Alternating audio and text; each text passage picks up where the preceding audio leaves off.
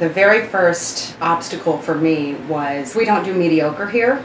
If we're going to do this, we have to fly Mary. There's no way around not flying her. We tossed around the idea that maybe we could rig something to fly Mary, but not worth it. We want our actors to be safe. We want it to be done well. Flying by Foy is the cream of the crop. My suggestion might be that after she leaves Bert, she comes around, she gets hooked up, she walks back out on stage, opens her umbrella, and we fly her that way. Okay. We'll be able to get her off into that wing to pretty much disappear. They're professionals. This is what they do. They've done it on Broadway. They do take their talents and they customize it for community theaters, high schools, and they do it in a way that's affordable, so it was a match. We're going to work hard today. I've never done this in the theater before. No one has.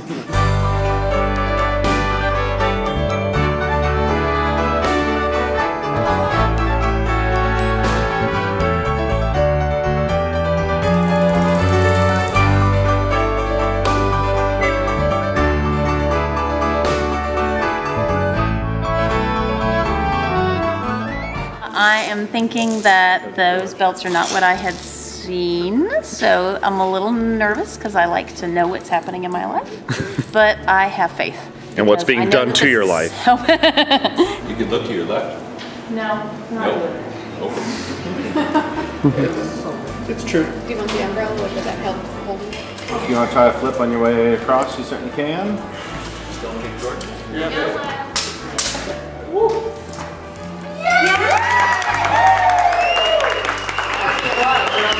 It's very cool.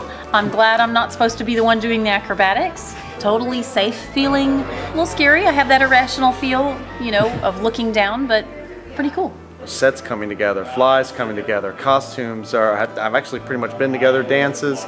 It's add another topping to the ice cream sundae that is Mary Poppins. We added sprinkles tonight, and it tastes pretty good. Brimstone and sprinkles. Brimstone and sprinkles.